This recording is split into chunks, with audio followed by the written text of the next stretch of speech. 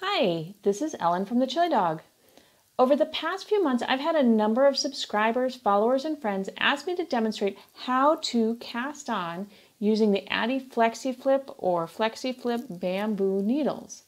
Most have been especially interested in a simple cast on method that doesn't involve holding your yarn in the slingshot position. So today I'll show you how to do the cable cast on in the round with your Addi FlexiFlip needles as I begin another secret admirer sock. The cable cast on starts with a slip knot, and even though this technically is not a long tail cast on method, I am going to leave a very long tail. I'm casting on 62 stitches and my yarn tail is going to be about 5 feet long. So make a slip knot that tightens and closes when you pull on the working yarn and slip it onto your knitting needle. And you want to make sure that the knot tightens up when you pull on the working yarn. And also right now this working yarn is at the back of your needle. Since socks are worked in the round instead of back and forth in rows, I'm going to do a couple things differently than I would for a traditional cable cast on. First, I'm going to cast on my stitches with the yarn tail instead of with the working yarn. So I need to make sure that my slip knot is positioned on my needle so that the working yarn is here at the front of the needle and the yarn tail is at the back. And I'm going to move my working yarn out of the way while I'm casting on. Casting on with the yarn tail instead of with the working yarn solves a couple common problems that can occur when you do the cable cast on in the round, and I'll go into a little bit more detail about that later. For now, I'm going to begin casting on all my stitches onto a single needle, and I'll rearrange them later. This slip knot loop counts as the first stitch. So let's zoom in and start casting on. Insert your right needle knitwise through that first loop. Wrap your yarn around the right needle and pull it through. Now we need to transfer this new stitch from the right needle back to the left needle. And when doing a cable cast on, many knitters will twist this stitch when they slip it from right to left, and this creates a firmer edge on your fabric. However, if you just slip the stitch purlwise without twisting it, the edge is going to be slightly more flexible, which is actually an important characteristic when you're knitting socks so that the edge of the cuff doesn't dig into your leg all day.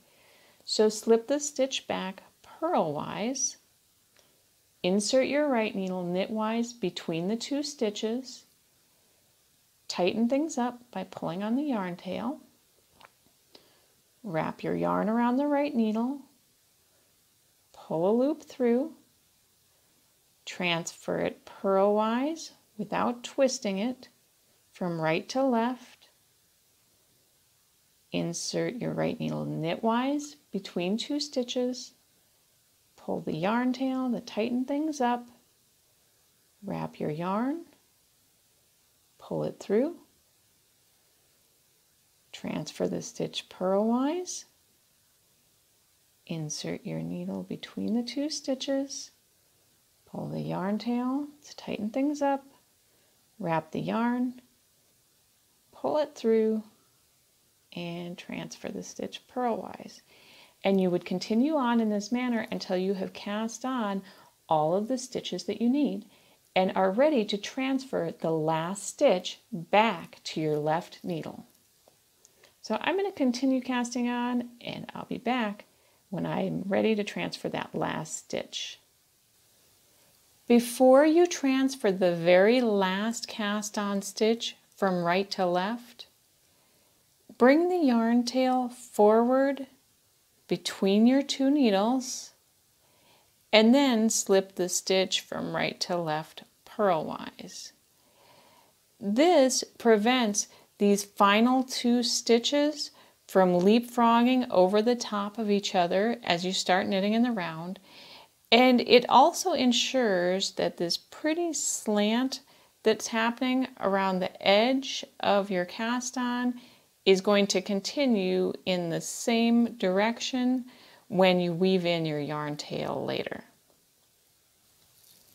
Now that all of my stitches have been cast on to a single FlexiFlip needle, I need to rearrange them onto 2 needles so I can begin working in the round. And to do that, I am just going to slip half of my stitches purlwise without twisting them from one needle to the other.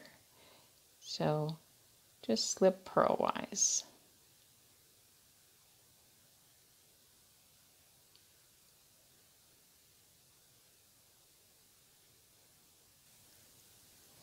I've divided my cast on stitches evenly onto 2 FlexiFlip needles. And before we start knitting, it's important to check to make sure that the edge of the cast on is parallel to both needles. And here's what I mean. Here you can follow along this edge of the cast on, and it's parallel to both of the knitting needles. What you don't want to see is stitches so that the edge is twisted over. So here you can see, here's the edge, and then it twists over the top of the needle and behind it, and here's the edge again. That's what you don't want to happen. So let me straighten things out a bit, and we'll zoom back out. Once your edge is parallel to both needles, all you need to do is to fold the edges together. I'm going to just move my yarn out of the way here and kind of turn things. And again, you'll see that the edge is still parallel to both of the needles, and it never twists over the top of either needle. So now we're ready to start knitting in the round. So we would take our working yarn and a 3rd FlexiFlip needle, and we would start knitting with this stitch right here, and then start knitting in the round. But before I do that, I mentioned earlier that casting on with the yarn tail instead of with the working yarn solved a couple issues that can occur when doing a cable cast on in the round. So let's talk about that for a moment. First, since I cast on stitches with the tail instead of with the working yarn, right now as I begin knitting, I am looking at the knit side of the cast on. Had I used the working yarn instead to cast on stitches, I would see these purl bumps along the edge of the right side of my fabric. That's not necessarily wrong, but it's not the effect that I want in my sock. I prefer to start with this flatter edge on the right side. Second, if you have ever knit socks before, you know that it can be very easy to get a noticeable gap in between on your cast on edge in between the last cast on stitch and the first stitch you knit in the round, unless you do something special to close up that space. In this case, using the yarn tail to cast on virtually eliminates the problem without having to do any special stitch work. And here's why. This is my working yarn, and when I use it to work this first stitch of the round up here, I'll pull on it, and pulling on it causes the very first slip knot we made to tighten up. And when that tightens up, it's going to close up that gap so it doesn't even open up. Also, when you're all done knitting your sock and you're ready to weave in your yarn tail, pulling on this yarn tail tightens up the very last stitch that we cast on. Hence, no gap. Now, let's start knitting in the round. For my pattern, the first few rounds are in garter stitch, so I'm going to be starting with a knit round. I'm going to start by knitting into the last stitch I cast on right here and working across this first needle. So I've slid the stitches down to the needle tip so I can knit. The stitches on the other needle are held here kind of at the center of the needle. And before I begin, I'm going to pull this yarn tail forward and just out of my way so I can start knitting. So then I'm going to take my third FlexiFlip needle, insert it knitwise into my first stitch or whatever direction your pattern calls for. Slightly pull the working yarn so that it tightens up that slip knot, and then I'm going to knit this first stitch. And again, making sure that this first stitch is snug, tightens up the slip knot, tightens up the first stitch, and make sure you don't get a gap there.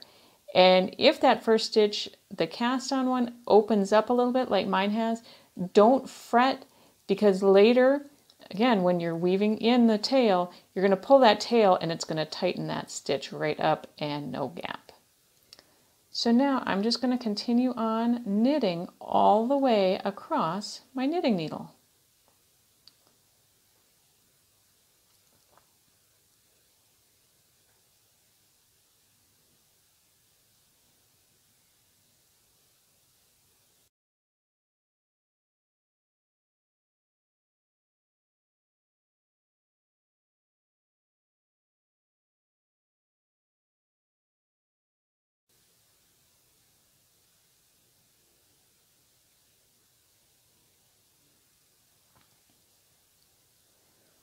Once I get to the last stitch of the needle, I am going to slide my stitches down so that they're at the center of the needle instead of right on the tips. Rotate the needle so that I can start working across the next one and slip the stitches up to the tip.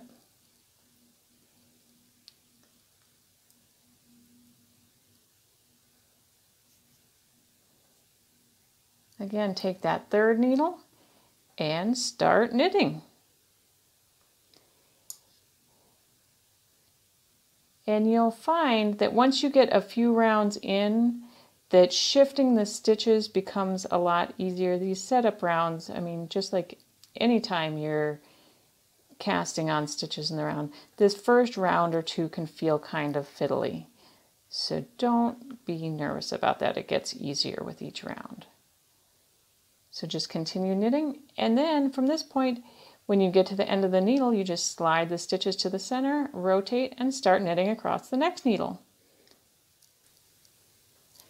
I hope you enjoyed learning how to do the cable cast on in the round on your Addi FlexiFlip needles.